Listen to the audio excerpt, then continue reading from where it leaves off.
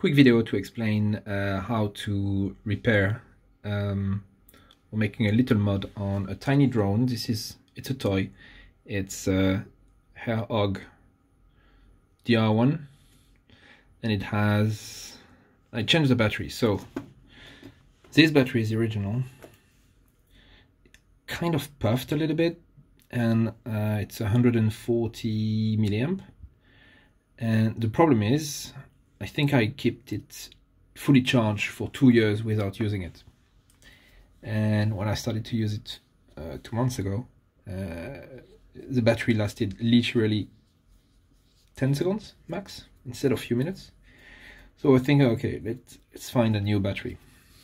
So I found this one, same capacity, similar weight, managed to fit it under somehow, on the belly. And it was not working in the way that it didn't had enough power to lift this tiny drone. And the reason is, I think, because it has some electronic on it, which is, I believe, limiting the amount of power that can be delivered. So I found another battery, which is this one, and so the capacity is only 10 milliamp higher, but I don't think it makes any difference. What makes a big difference is the C rating, 45, and it's the same weight, 4.5 grams. So I've been lucky on this, and it actually fits if I slide it,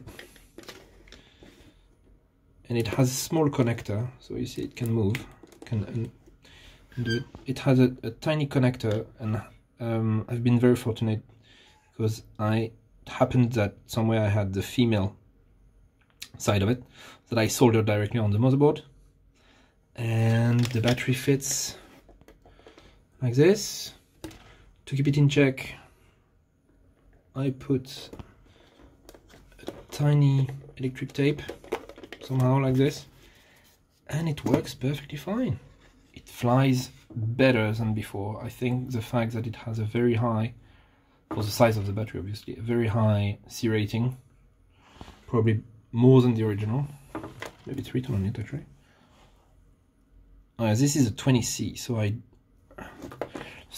and now this flies better than when it was new. Pretty cool.